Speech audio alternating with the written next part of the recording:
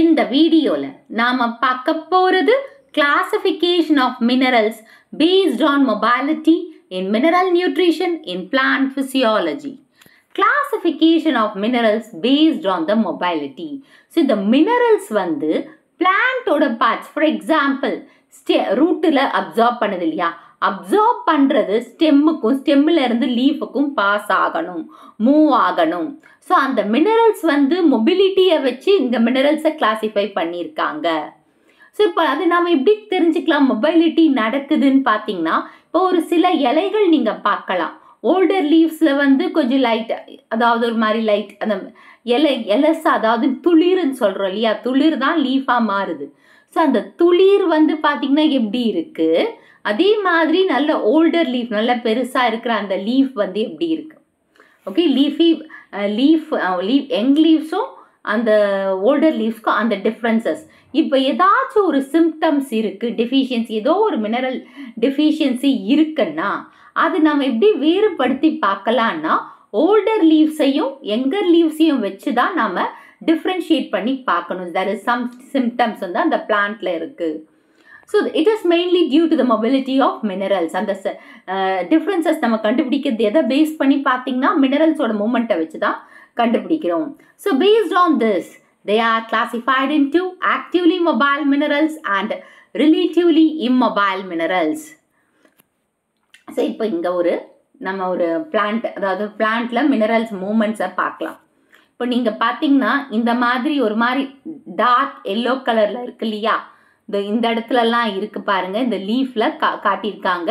So அது வந்து necrosis, அதாவது ஒரு டார்க் எல்லோ கலர் பேச்சஸ்ல இருக்கிறது வந்து நெக்ரோசிஸ். அதே மாதிரி கொஞ்சம் அதாவது ஒரு பர்பிள் கலர்ல இருக்குது டாட் டாட்டா, அதாவது இந்த ஃபர்ஸ்ட்ல இருக்கிறது வந்து ரொம்ப கம்மியா இருக்கு டாட்ஸ், செகண்ட் இதுல அதிகமா லோயர் லீஃப்ல அதிகமா இருக்கு, அது வந்து மினரல்ஸ் மூமெண்ட் இருக்கு. நெக்ஸ்ட் லைட் கலர்ல, லைட் எல்லோ கலரில் இருக்கிறது வந்து குளோரோசிஸ், லைட் எல்லோ கலரில் இருக்கிறது வந்து குளோரோசிஸ். இப்போ வந்து மொபைல் மினரல்ஸ், இம்மொபைல் மினரல்ஸ், அதாவது மொபைல் மினரல்ஸில் வந்து ஃபர்ஸ்ட் ஒன். இப்போ இதில் பாருங்க, இந்த ரெட் டாட்டட் லைன்ஸ் இருக்கு இல்லையா, ரெட் டாட்டட் லைன்ஸ் வந்து மூமெண்ட் ஆஃப் மினரல்ஸ். அதே மாதிரி ரெட் டாட்டட் லைன்ஸ்குள்ள நடுவில் இன்ட்டு போச்சுன்னா பிளாக்கேஜ், மூமெண்ட் வந்து பிளாக் ஆயிடுச்சு. ஓகே, மூமெண்ட் வந்து பிளாக் ஆயிடுச்சு. இப்போ நீங்களே பாருங்க, இப்போ வந்து இந்த டாட்டட், அதாவது இந்த மாதிரி இருக்கிற இதை வந்து என்னன்னு சொல்றோம், மினரல்ஸ். அப்புறமா அங்கங்க பேட்சா எல்லோ கலர்ல இருக்கிறது நெக்ரோசிஸ். அப்புறமா இந்த மாதிரி லைட் கலர்ஸ்ல இங்கெல்லாம் பாருங்க, லைட் எல்லோ கலர்ஸ்ல இருக்கிறது குளோரோசிஸ்ன்னு சொல்லுவோம். ஸோ இது வந்து மொபிலிட்டி, இந்த இது வந்து மொபிலிட்டி, அதாவது மொபைல் மினரல்ஸ். இது வந்து இம்மொபைல் மினரல்ஸ். ஸோ மினரல்ஸ் வந்து பிளாக் ஆயிருக்கு இந்த இடத்துல. ஸோ அதுதான் இந்த இன்டூ மார்க் போட்டு காட்டியிருக்காங்க உங்களுக்கு. ஆக்டிவ்லி மொபைல் மினரல்ஸ், அதாவது ஆக்டிவா மூவ் ஆகிட்டே இருக்கிற மினரல்ஸ் என்னென்னு பார்க்கலாம். Nitrogen, phosphorus, potassium, magnesium, chlorine, sodium, zinc and molybdenum. So இந்த மினரல்ஸ் எல்லாமே என்ன, இது ஆக்டிவ்லி மொபைல் மினரல்ஸ். திரும்பவும் சொல்றேன், nitrogen, phosphorus, potassium, magnesium, chlorine, sodium, zinc and molybdenum.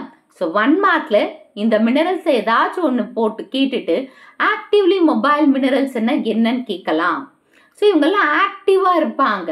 So the deficiency symptoms எங்க ஃபர்ஸ்ட் அப்பியர் ஆகும்னு பார்த்தீங்கன்னா ஓல்டு லீவ்ஸ்ல, ஓல்டு பார்ட், அதாவது old and senescent leaf.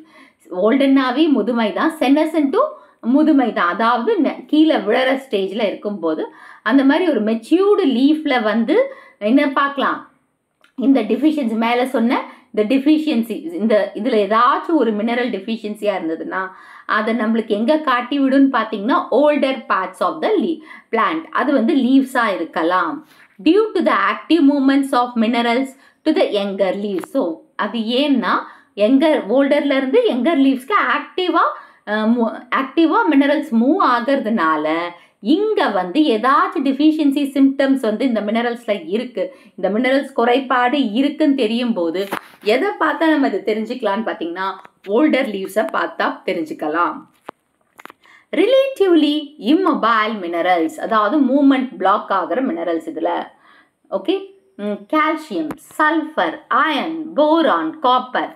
So இதுதான், இது வந்து இம்மொபைல் மினரல்ஸ்.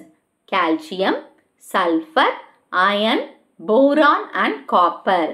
ஸோ இவங்களோட டெஃபிஷியன்சி எங்கே நம்மளுக்கு தெரிய வருதுன்னு பார்த்தீங்கன்னா யங் லீவ்ஸில் தான். அதில் பார்த்தீங்கன்னா இதுக்கு முன்னாடி ஆக்டிவ்லி மொபைல் எலமெண்ட்ஸ், மொபைல் மினரல்ஸில் எங்கன்னு சொன்ன ஓல்டர் பார்ட்ஸ். ஆனால் இந்த ரிலேட்டிவ்லி இம்மொபைல் மினரல்ஸில் எங்கே, அதாவது டிஃபிஷியன்சி சிம்டம்ஸ், மினரல்ஸ் மேலே சொன்ன மினரல்ஸோட டிஃபிஷியன்சி சிம்டம்ஸ் எங்கே முதல்ல பார்க்கலான்னா அந்த செடிங்களில் யங்கர் லீவ்ஸில் தான்.